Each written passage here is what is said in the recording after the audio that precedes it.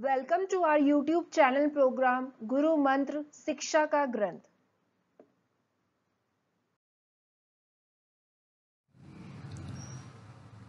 Alright, here is the second part for the topic protein sequencing and assays, and in this part we will particularly discuss about the method which is known as Edman degradation method, a very common method for determining the N terminus of an peptide, right?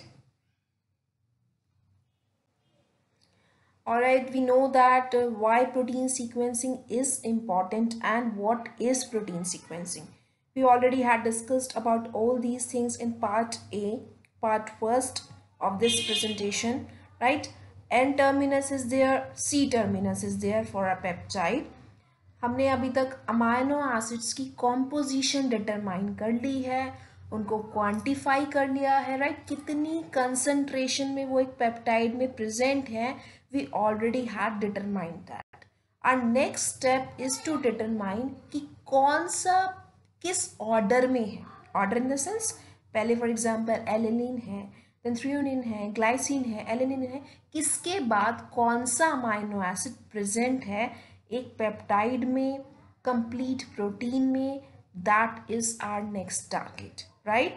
Please make sure before proceeding towards this video आपने part 1 देखा हो, because that two is very much needed. Plus उसमें बहुत सारे concepts भी हैं, terms भी हैं जो कि आपको पता होनी चाहिए for understanding the things in a better way, right? Alright, as I told you, protein sequencing में these are the 4 important things to be considered, right? So determination of amino acid composition, we already had covered this part, right? Protein की sequencing we can do from different assays through different methods. First one is what? N-terminal amino acid, C-terminal amino acid, right? N-terminal means amino group की बात कर रहे हैं, वहाँ पर कौन सा amino acid present है, बिकॉज कहानी वहीं से स्टार्ट हो रही है। After that only the next amino acid residues will come, right? And C terminal amino acid is what? The carboxy terminal amino acid. इसके अलावा there are specific proteolytic enzymes, protein को तोड़ने वाली enzymes are there that perform the specific cleavage on the polypeptides through which we can determine the sequence of a peptide, right? In fact इसमें से बहुत सारे questions भी आते हैं। We will discuss about this topic to this method to along with the examples, along with the previous year question papers जो कि अब तक आए हैं। टिल देन प्लीज़ आप इनको भी अच्छे से समझना, बिकॉज पार्ट बी में इनसे रिलेटेड क्वेश्चन भी आ जाता है। And it's not all about CSIR, many exams are there, ICMR, DBT, BET, right? And ARS net is there, जहाँ पे भी बायोकेमिस्ट्री आएगी ये methods, एडमान degradation, Sanger degradation, right, इनके रिएजेंट्स के बारे में, निन हाइड्रोजन रिएजेंट क्या है पूछते हैं।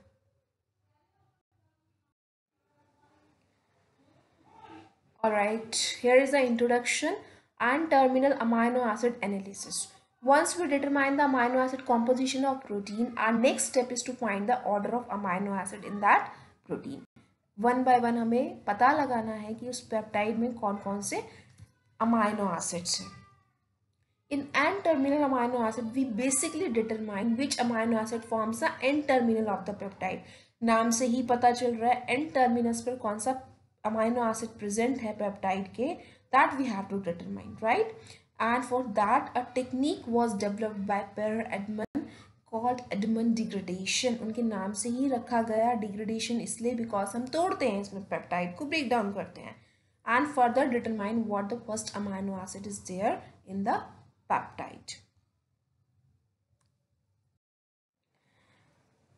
ऑलराइट, ये देखिए एक बहुत समराइज सा यहाँ जो है डायग्रामेटिक व्यू दिया गया है।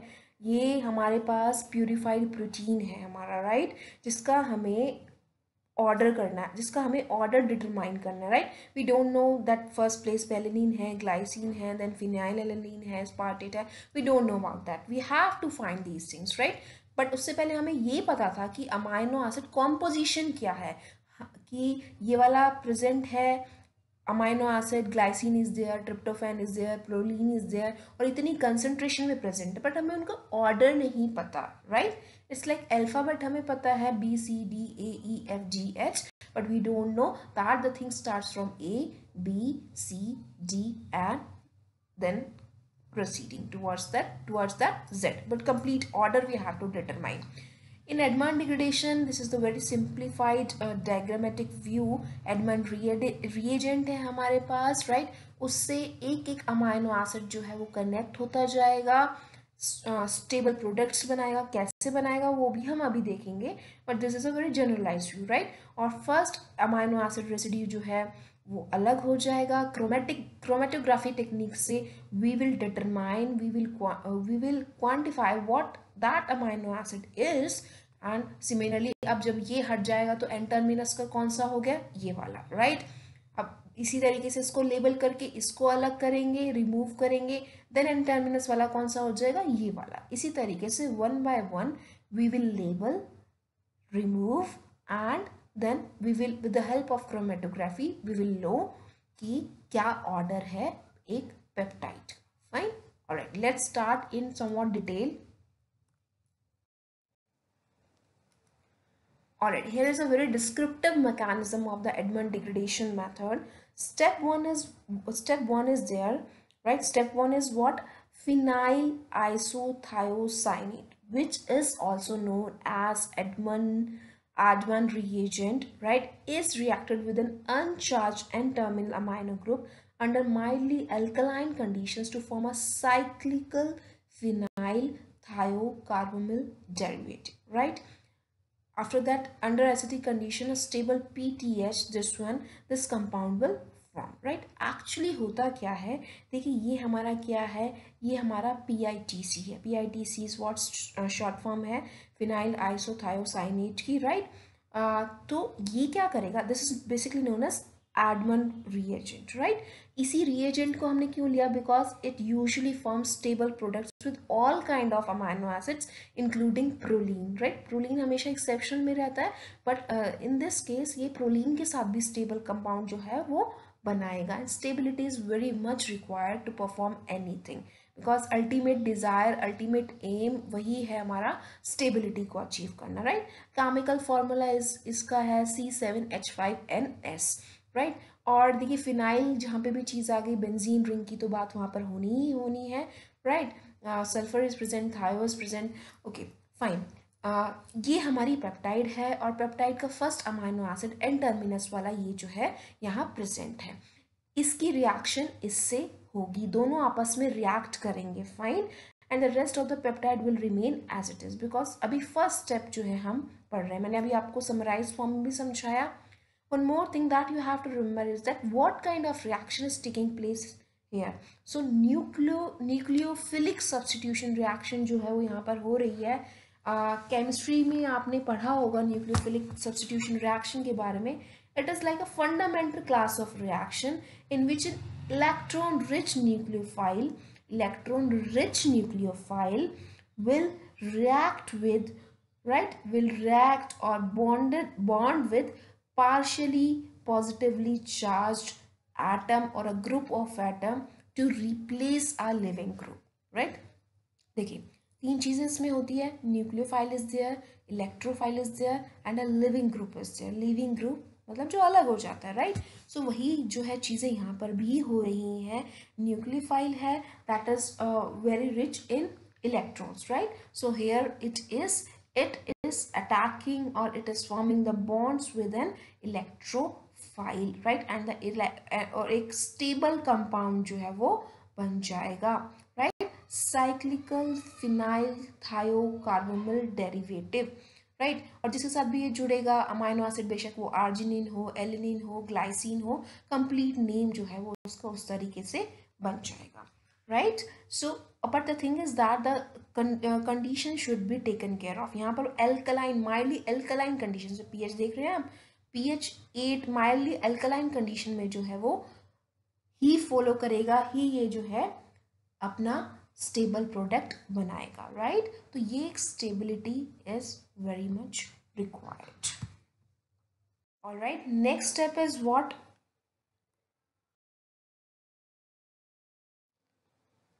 Alright, till now only the first peptide bond is broken, right? एक ब्यूटिफुल चीज़ जो है इस एडमन डिग्रेडेशन मेथड के ये भी है कि सिर्फ पहला peptide bond step by step काम करता है, राइट? सो गलती की गुंजाइश कम रहती है, बाकी के पेप्टाइड बॉन्ड्स को ये इफेक्ट भी नहीं करेगा। फर्स्ट पेप्टाइड बॉन्ड को ब्रेक करना ज़रूरी है to form the stable product, because वो लेबल होगा, लेबलिंग होगी, तभी वो फर्दर क्रोमेटोग्राफी टेक्निक से उसको हम क्वांटिफाई कर सकते हैं, right? Till now only the first peptide bond is broken. Now the labeled amino acid can be separated and further can be determined by using chromatographic technique. Again chromatogram हमें मिलेगा and we can see what is that amino acid that is separated out, right? Similarly यही process पूरा का पूरा सभी amino acid residues के साथ follow करना है, रिएजेंट रिएक्ट करता जाएगा, स्टेबल प्रोडक्ट बनाता जाएगा एंड क्रोमेटोग्राफी टेक्निक से वी कैन डिटरमाइन कि कौन सा अमाइनो एसिड सेपरेट आउट हुआ है, right? We can repeat the entire process to determine the order of amino acid present in that peptide step by step. Again मैंने यहाँ पर जो है वो शो किया है पूरा का पूरा प्रोसेस जो है। All you need to remember is what कि एक तो एडमन रिएजेंट जो है क्या नाम है उसका, कौन सी रिएक्शन उसमें हो रही है, राइट? कैसे रिएक्शन हो रही है, लाइक दैट, बिकॉज जो पूरी टेक्निक्स है, एक्सपेरिमेंट्स हैं, उसमें ये रिएजेंट्स जो हैं वही जो है अपना इम्पॉर्टेंट वर्क जो है वो प्ले कर रहे हैं, because that are responsible for breaking the bond to make the stable products and for the further quantification, right? Alright, हालांकि ये मेथड जो है बहुत वाइडली यूज होता है, but still there are some limitations of Edmund degradation method. What are those limitations? This method will not work if the end terminus of the protein is modified. अगर and terminus जो है protein का, peptide का, वो modified है, modified से आप समझते हैं मॉडिफिकेशन होती है, एसिटाइलेशन हो गई, राइट, फॉस्फोराइलेशन हो गई, लाइक दैट, तो प्रोटीन जो है वो मॉडिफाई हो जाएगा, अपना स्ट्रक्चर चेंज कर लेगा. In that case this method will not work, right? So purity is very much needed. Moreover, more protein sample is required because again the things are repeating again and again, right? Efficiency is reduced. See, कोई भी procedure या कोई भी experiment हम perform करते हैं, all we need is two things, specificity and जो है एक्यूरेसी जो है उसकी, इफेक्टिवनेस जो है उसकी वो ज़्यादा होनी चाहिए, राइट? स्पेसिफिक होना चाहिए, स्पेसिफिसिटी जो है वो ज़्यादा, एफिशिएंसी जो है वो ज़्यादा होनी चाहिए. Efficiency is different, specificity is different, both things are required to perform a experiment thing in a better way. It is very exhaustive method as we need to repeat the things again and again. एक एक करके हम जो है वो amino acid residue को अलग करते जा रहे हैं और उसको देन फर्दर क्रोमेटोग्राफी टेक्निक से जो है क्वांटिफाई करते जा रहे हैं. So it's like a very exhaustive method, right? And more over it's very time consuming, that's why it is exhaustive too. In our 24 hours only up to 10 to 15 residues are identified, right? But still, to solve the limitations problem there are several alternatives. हम combine करके, collaborate करके जो है protein की sequencing करते हैं, right? कैसे करते हैं? Specifically to increase efficiency what we can do, हम क्या कर सकते हैं, सारा जो हमारा पॉलीपेप्टाइड है उसको फ्रेगमेंटाइज कर दीजिए, right? And then the work of different enzymes can be used. जो प्रोटियोलिटिक एंजाइम्स हैं, chymotrypsin is there, trypsin is there, we can use those enzymes to work upon those fragmentized polypeptide and to further identify what kind of amino acid that is, right? All right, next in next presentation we will look upon the C terminus things, how जैसे N terminus है ऐसे C terminus का पूरा essay is there. After that we will look upon the proteolytic enzymes action, right? Till then please carry on with these things. Try to solve the questions regarding. See, अगर आपको questions MCQs book में नहीं मिलते हैं, that is not a major hassle, right? Many quizzes are there on internet, और quizzes हैं, questions हैं related, आपको particular topic से related मिल जाएंगे. So best method is what when I used to study, जब मैं पढ़ती थी या मैं चीज़ों को एनालाइज करती थी, मैं याद करती थी, एक स्पेसिफिक टॉपिक कंप्लीट होने के बाद उससे रिलेटेड जितने भी क्विज मुझे मिलते थे ऑनलाइन या किसी बुक में, बेसिकली ऑनलाइन, बिकॉज उसमें टाइम भी सेट होता है, एक्सप्लेनेशन भी दी हुई होती है कि आप कहाँ गलत हैं, आई use to solve all of those things, right. इससे क्या होगा, नॉलेज भी बढ़ेगी, पता चलेगा कितना आया कितना नहीं आया, क्या क्या आता है क्या क्या नहीं आता। सो वो चीज़ें भी करने की कोशिश कीजिए, राइट, बिकॉज स्पेसिफिकली एक एक टॉपिक पर आपको बुक में एमसीक्यू मिल जाए, that is not possible, right, because वो बुक जो है मेजर टॉपिक्स को ही कवर करती है, लाइक अमाइनो एसिड्स पर पूरा एक जो है एमसीक्यू का चैप्टर दे दिया, प्रोटीन्स पर पूरा दे दिया, but specifically if you talk about some specific topics, so that for that you need to do some particular things, right. Right, ये वेबसाइट एड्रेस है, आप यहाँ से ई बुक्स डाउनलोड कर सकते हैं, बहुत सारे ई बुक्स यहाँ पे पीडीएफ फॉर्मेट में फ्रीली अवेलेबल हैं, राइट। एंड अगर आपको कोई और बुक चाहिए, do text me my Facebook official page so that I can search that book in my database and can provide you the link और what ever I can. And this is a YouTube channel from where you can subscribe and get notified whenever I upload a new video. Thank you so much. Good luck.